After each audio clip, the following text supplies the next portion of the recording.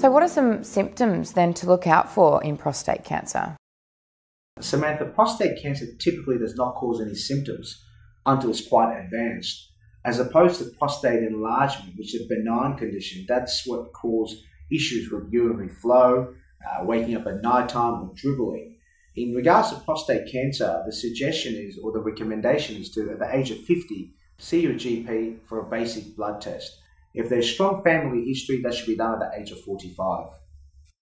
So I'm male, I'm 50, I should probably get a checkup, but what's involved?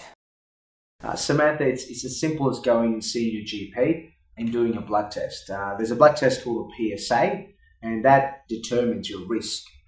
Following the PSA blood test, if there's any concerns on the reading, then typically your GP will refer you to a urologist, and that's part of my job to determine whether there's need for further evaluation.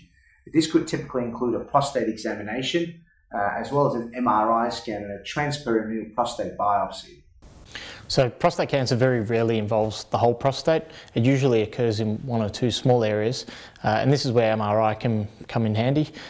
It can help us determine where exactly the prostate cancer is and help map that out, which can be important when it leads to doing a biopsy or even surgery down the track. So how do you make the diagnosis that it actually is prostate cancer?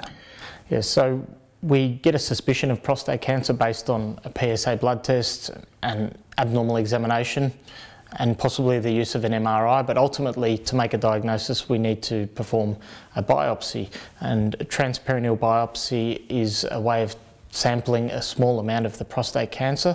We can do a very targeted biopsy if there's something suspicious on the MRI, and that procedure is done under a general anaesthetic. It's a relatively painless procedure and just performed as a day case. We get the results back very quickly. The pathologist is then able to look at the results under a microscope and determine, firstly, is there cancer there or not, and then how aggressive is this cancer, so we can make a decision about what needs to be done.